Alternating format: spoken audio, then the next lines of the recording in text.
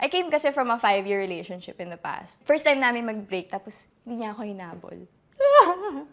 Pero okay na ako ngayon. Look at me now. Charing! Hello everyone! I'm Sue Ramirez and you're watching a brand new episode of Cosmo Confessions.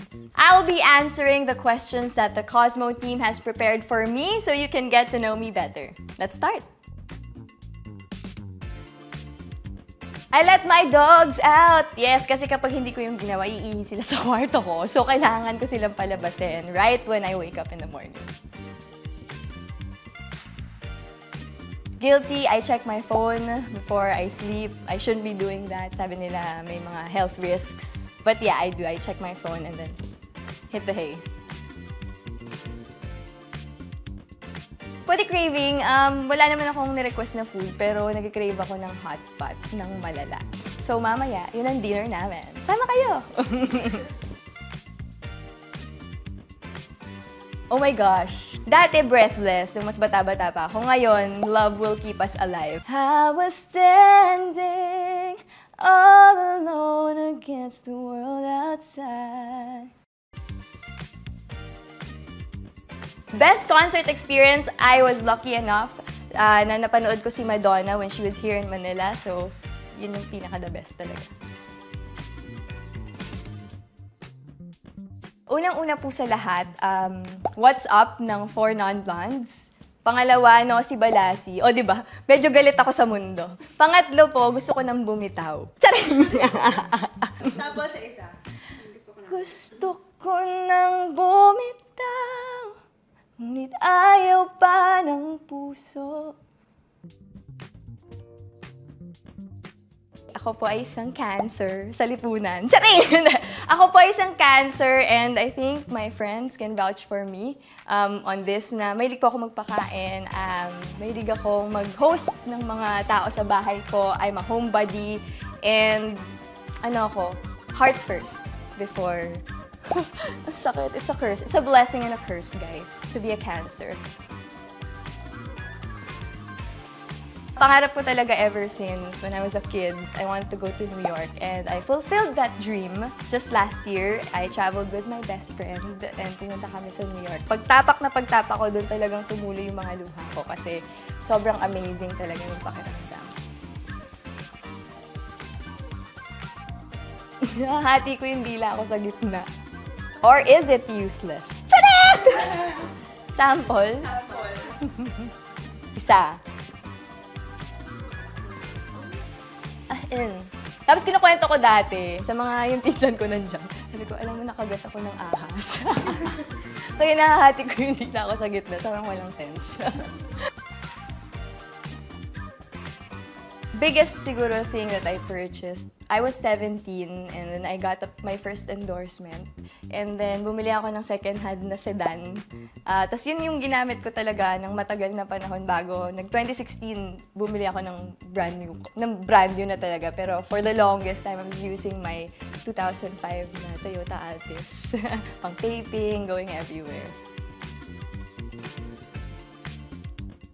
Last year, nag-meet kami ng mga fans ko, tapos binigyan nila ako ng Blackpink na card. Nakapirma si Rose. Sobrang favorite ko kasi si Rose. Me as a fan, ako sobrang dami. I'm the biggest fan girl ever. Nakasalubong ko si Nadine Lustre sa ABS. Tapos sabi niya, girl, I like your hair. Tapos sobrang grabe, parang masira yung ulo ko. Sobrang fan na fan talaga ako ni Nadine. Hello po, Miss Nadine. Love you.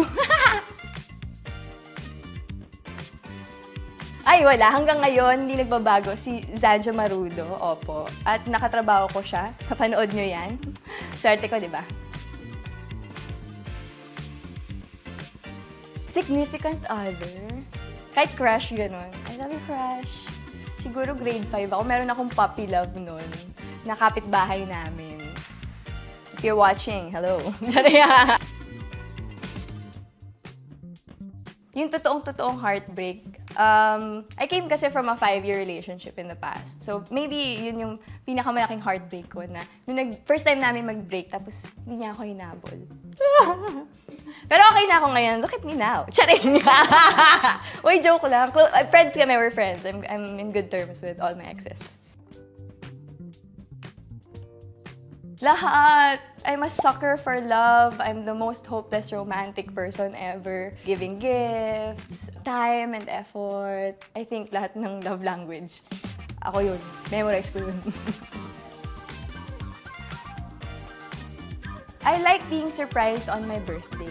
I think birthdays are super, super special. It's the day that we were born and brought into the world, and I really appreciate when not only my significant other, but the people I love surprise me on my birthday.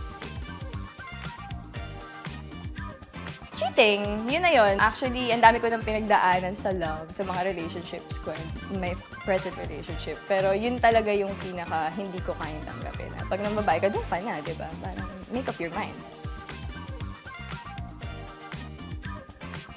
Parang present project gusto ko sabihin kasi yung director namin ngayon sa The Iron Heart, hirap na hirap siyang mag-blocking sa amin dahil magkakasama na kami. Sobrang daldal namin sa set. Tapos, minsan nagagalit na siya na, guys, tara na, oo. Mag-take na tayo kasi daldalan kami ng daldalan. And it's always such a pleasure to be working on the set with people na you're comfortable to be around with. Pero yun lang, makulit kami. Kaya nahihirapan si Direk. Direk, sorry.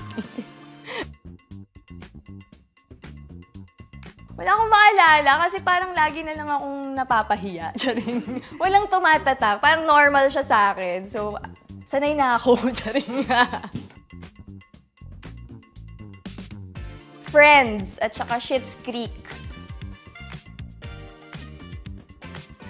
Sa cuddle weather po ito, sobrang nag-viral tong video na to. Pokpok ako? Pokpok ako? Eh, ikaw! Bangit ka na nga, malungkot ka pa. By Adela Johnson sa Cuddle Weather. Tomboy daw ako. Sa landi kong to. Charia! I like boys. Come on, guys. O, tas jowa ko pa si Maris. My house. Sabi ko nga, homebody ako. And it's where I feel most comfortable. It's where I feel safe. So, yung bahay ko po. Malit po kasi yung paa ko. So, lagi ako natutumba. Meron bang, tama ba yung explanation na yun? Okay lang, tawanan nyo na lang ako. Nakarelate ka, di ba? Lagi talaga ako natutumba, guys. As in, hindi ko napipigilan. Kasi nga, feeling ko, masyado akong matangkad para sa shoe size ko. Public nudity. Sorry, kita nyo naman kanina nilalabas ko na yung boobs ko dito. Hindi, wala. Guys, sana iwasan nating makulong, ah. Please naman. Pero siguro, public nudity na lang. And that is it for today. Who would you like to see in the next episode of Cosmo Confessions? Let us know in the comments below. Please follow me in all my socials. At Suana Doodles on Instagram. Actually, doon nyo lang naman ako mapapollow. Hindi ako masyadong active sa iba. But yeah, give this video a thumbs up and subscribe to Cosmo's YouTube channel for more interesting content. Bye!